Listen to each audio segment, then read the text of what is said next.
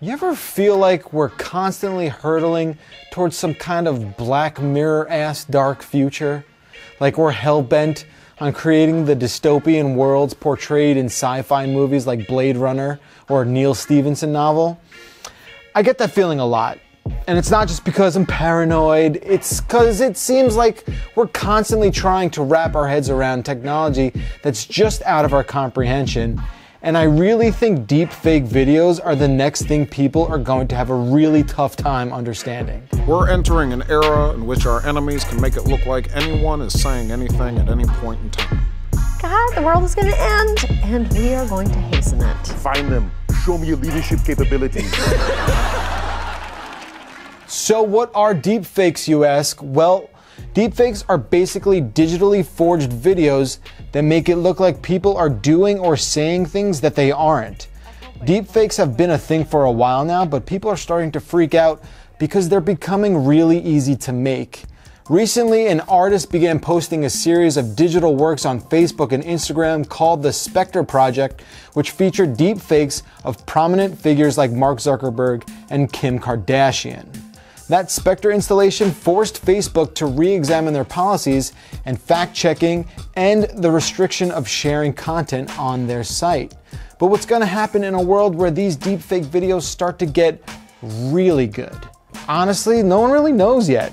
So what's so creepy about deepfakes is that the good ones mimic human facial behavior in ways that our brains can't perceive.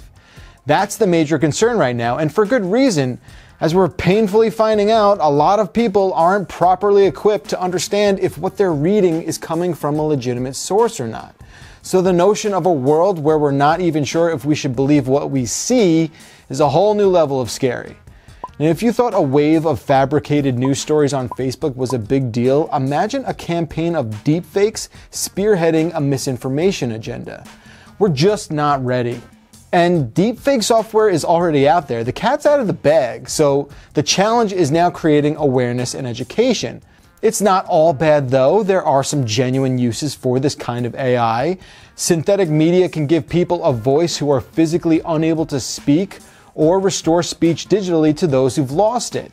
Think about a deep learning algorithm that's able to translate a video into other languages on the fly. I mean, there are legitimate reasons to pursue this. हमें और अधिक कार्रवाई की जरूरत है. 我们需要让世界领导人关注。 The Zuckerberg and Kardashian deepfakes are obviously meant to make a statement, and like I said, they definitely feel like some kind of dress rehearsal for a world where this kind of video manipulation could be weaponized. Last year, BuzzFeed published a video echoing that cause for concern with a message that appeared like it was President Obama speaking, but in reality was really Jordan Peele doing his spot-on impression. This is a dangerous time. Moving forward, we need to be more vigilant with what we trust from the internet. Now, you can tell something's a little weird with that video, but it won't always be so easy.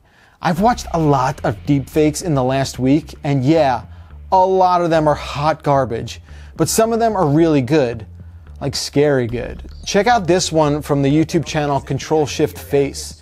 It's a clip from a Bill Hader interview on Conan where he does a bunch of Arnold Schwarzenegger impressions. I'll say, how old are you? And she goes, I'm 4.5, which is her older sister's 4.5. And I go, no, you're not 4.5. And then she grabs my face and goes, 4.5.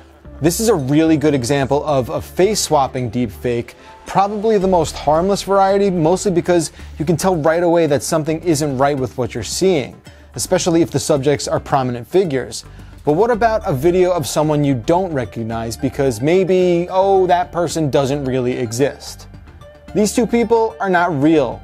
They don't exist. They were created by a machine learning AI project from GPU maker NVIDIA. This technology has exploded since it was developed back in 2014.